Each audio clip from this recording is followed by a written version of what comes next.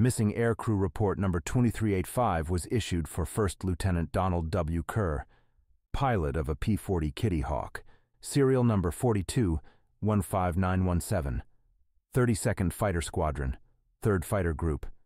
He was shot down on bomber escort mission to Hong Kong, China on February 11, 1944. Statement by 2nd Lieutenant Lee Chun-Teng reads as follows. I flew with Lieutenant Kerr as his wingman escorting B-25s on bombing mission.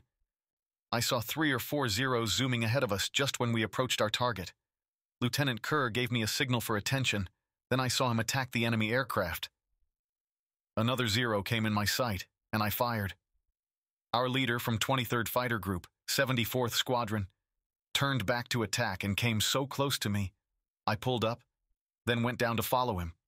At this time, I saw a P-40 smoking, black smoke, and descending in a flat glide which I thought was Lieutenant Kerr, but which I was not sure was his ship. I didn't notice enemy ships in pursuit of this P-40, the P-40 in question that went out of my sight over Kowloon Harbor.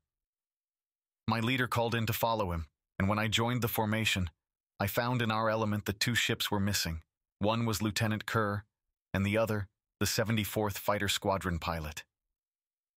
I tried to find Lieutenant Kerr's position, so I flew by 3 P-40s flying single, but I could not locate Lieutenant Kerr, and I then realized that I was the last pilot in flight.